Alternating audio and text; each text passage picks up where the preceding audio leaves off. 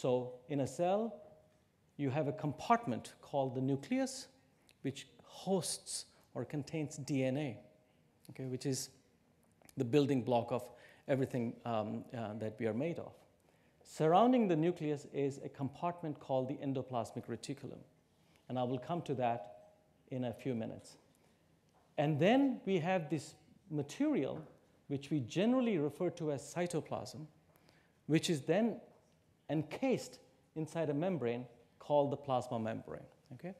Now remember that this plasma membrane is a solid structure. Nothing can go across it. The only things that can go across this membrane are the gases. So if anything has to come out of this cell, it has to have a specific mechanism. They cannot simply leak out, nor can anything simply enter the cell. How are these proteins specifically transported from within the cell to the outside of the cell? George Palade, he was at Yale, and before that he was at Rockefeller in the US, and finally he moved to University of California, San Diego, and he was a colleague of mine. He was the first person to look into the potential mechanism of protein secretion in the early 1970s. And he, in fact, basically came up with this model that proteins are transported between two compartments and secreted from the cells by means of small vesicles. So this is a picture taken from YouTube of transport of people moving in the city of Bangalore, I think in India. And you see it's chaotic. There are people going in all different directions. And yet the city somehow works. These people know somehow where they need to go. The same thing is happening inside the cell.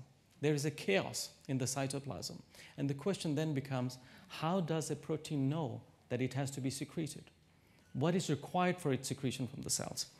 And this brings us to the findings of Gunther Blobel, who is at Rockefeller University. He provided the first piece of evidence, which told us basically the minimum requirement that you have to have in order for your secretion from the cell. And this requirement is a special ticket called the signal sequence. So proteins that are made by the ribosomes, these little blobs, and I'll show you that in a second, that sit on the endoplasmic reticulum contain a signal sequence. And this ensures that they enter the endoplasmic reticulum. And this is where the journey of a protein that is to be secreted begins. Okay? So how does it work? So this is a ribosome. This is what it looks like. This is a protein that is not completely made yet. As it comes out, it has a signal sequence. And if a protein contains a signal sequence, it can go only in one direction, and that is to bind to the endoplasmic reticulum. And if it binds to the endoplasmic reticulum, this is what happens. There's a channel in the endoplasmic reticulum which is usually kept closed. Okay? It is kept closed to prevent the movement of material from inside of the endoplasmic reticulum to the outside, and of material from the outside, the cytoplasm, to the inside. So most of the time it's kept closed. But when a ribosome containing a protein with a signal sequence binds to this translocation channel, if you want to call it, as it is known, this structure is then pulled into, through this tunnel, into the lumen or the inside of the endoplasmic reticulum, as shown here. So you see the signal sequence is still bound, and this protein is somehow being threaded in. Once the protein is inside the compartment, which is the endoplasmic reticulum, an enzyme, shown here in yellow, comes along and cuts it. It's literally like a scissor. It cuts it such that the signal sequence is now inside the tunnel, whereas the protein is released into the medium. So now once the protein is inside the endoplasmic reticulum, it has only two fates. It can stay inside the endoplasmic reticulum or leave. The distinction between leaving and departure is understood to some extent, but not fully. But suffice to say that there are most of the proteins that enter the endoplasmic reticulum usually end up leaving the ER, meaning they don't live in the endoplasmic reticulum permanently. About 5,000 odd proteins leave the endoplasmic reticulum, and that's a lot of material. So this is the endoplasmic reticulum in green. So it's a network of membranes that fill up the whole cell.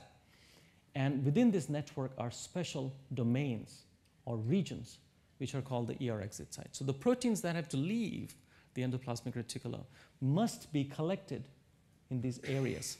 Once the proteins have been collected into the ER exit site, there's a very complicated reaction which results in the formation of transport vesicles. And I'm showing you here a picture of COP2-coated vesicles. There are three kinds of vesicles that have been identified in cells: clathrin-coated vesicles, COP1-coated vesicles, and COP2-coated vesicles shown here. COP1 vesicles are vesicles that I had purified when I was a postdoc at Stanford. I couldn't find a decent picture, so I'm just showing you COP2-coated vesicles. They look the same. So this is what these vesicles look like. We can purify them from cells. And once we have pure vesicles, we can look at their makeup, their biochemical makeup. We can ask, what are the components of these vesicles? And once we know the components, we can then start to understand what is their function in the whole process of the formation of these transport carriers. I show you here an animation of how we think this process works. So this is formation of a transport vesicle. Okay? It will undergo cutting here, and you have separated. So this is a transport vesicle, which contains cargo that needs to be taken out of the endoplasmic reticulum. And in this vesicle, the red are the cargoes, the proteins that need to be transported. The blue structures are the receptors, which bind to the cargo and take them into the vesicles. Adaptins are proteins that link this receptor to the structure, which makes the vesicle. And this is a 3D version of how we think this process works. And this is a picture. You can find this on YouTube, by the way. Okay? And it's the work, a lot of this is, a lot of people were involved in this, but this movie, the animation is done by Tommy Kirkhausen and colleagues. So this is the single subunit of that coat which is required for the formation of these vesicles. And you will see how it assembles, how complicated this process is. And we know about this because we know what these vesicles are made of. We know the subunits of these vesicular structures. So you see how this structure is assembling. This is, of course, done in a test tube, but the same reaction would be going on at the surface of a membrane, the endoplasmic reticulum. And in the end, you end up with something that looks like a buckyball. And the compartment they come to is called the Golgi complex. How does a vesicle that leaves the endoplasmic reticulum know it has to go to the Golgi?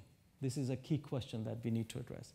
But for the time being, the vesicle has arrived at the Golgi.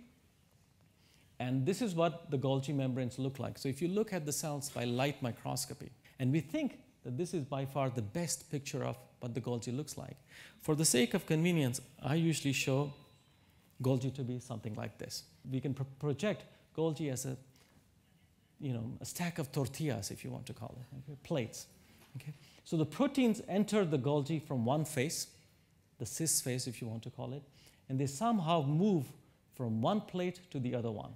They entered here, and they are now going sequentially from this cisterna to this one, from here to this one, and from here to this one. And when they come to the very last compartment of the Golgi, which is generally called the trans-Golgi network, okay, something magical happens inside this compartment. This is the real post office of a cell.